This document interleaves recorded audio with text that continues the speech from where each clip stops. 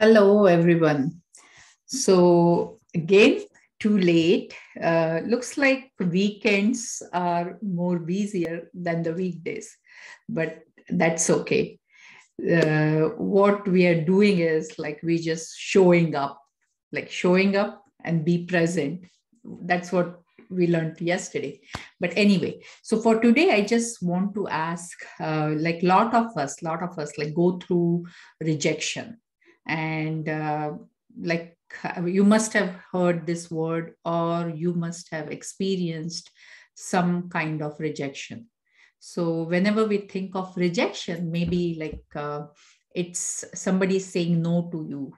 No to you means we feel that they're saying no to you, but maybe it is not no to you, it's no to your idea, or no to something, which is not a personal no, but like somebody, like in the restaurant, if the waiter, they're bringing you the sweet, after the meal, like a sweet or the soft or something, and you say no, we are good.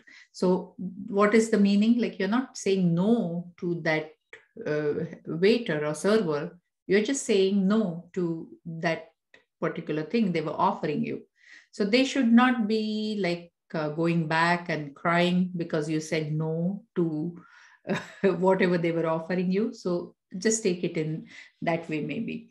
Okay. But just think of it like when, usually when you're younger, then the rejection doesn't matter because we don't know, or we don't attach any meaning to it. So we never get hurt because of that. But like it starts from like maybe you start applying colleges, and then you get a rejection from the college you really wanted to go. Then maybe you want to be a member of some teams or clubs or something, and then you get rejected. So it could happen in multiple cases, like you like some boy or some girl, a girlfriend, boyfriend, you get dumped or you get rejected. You're looking for a life partner or a spouse, and you get rejected for whatever the reason. Okay. So it's nothing personal, maybe, but maybe the criteria was different or whatever. And then suppose like you're applying the jobs now. Okay. Then you get rejected because that is one more thing. The employer maybe like doesn't like you, or your skills are not matching, or you want to do something, and then your people around you, maybe close people around you, they are almost discouraging you, and like you feel like you're getting rejected, like your own people are not accepting you, and how the other people will accept you. Or maybe like you start your own business, you start your some part-time hustle, or like something where you are selling some product, or where you are selling some service, or you want to help people, or you want to try something, like because you have a time and you want to use that time to make some small money or help people or something like that. But then what happens? Your own friends, your closest friends, they reject you. They don't even buy your stuff. They don't even sign up on your site. They don't even come and look at your beautiful collection. And then what happens? We feel so down and we feel so rejected. So this cycle goes on and on. Okay. So if we are going to do something, then we are going to feel rejection. And if we are going to feel rejection, means we are actually doing something, which is a good news. Than doing nothing, at least we are doing something, which is a good news, no? So that's what maybe that's the way I would think. And that's the way I would think that you should think, maybe, if you like to think that way.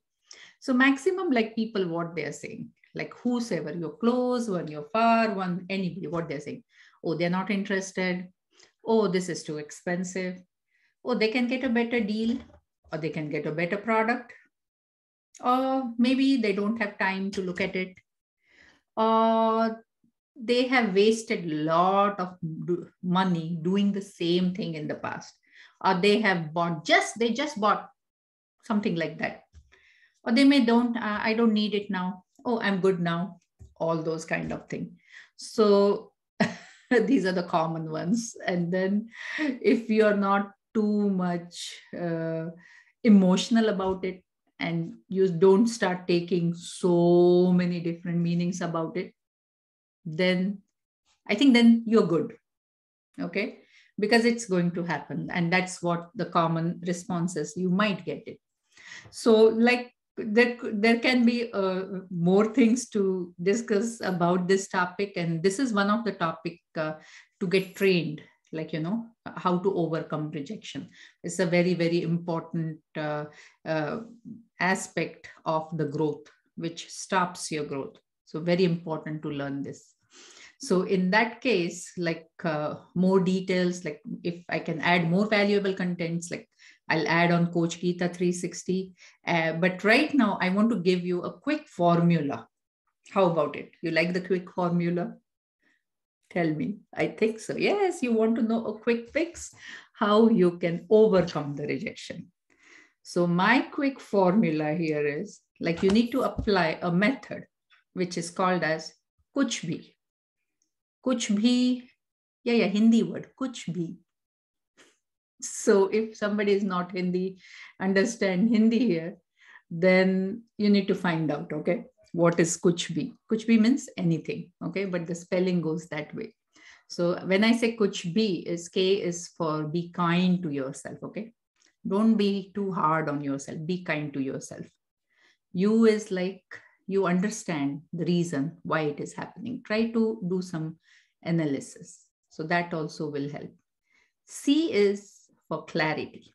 So get some clarity, like what exactly you're doing, what actions you should take, what exactly you're missing, what is the missing link, all those, or like exactly be clear why you're doing what you're doing. So that also could be a very good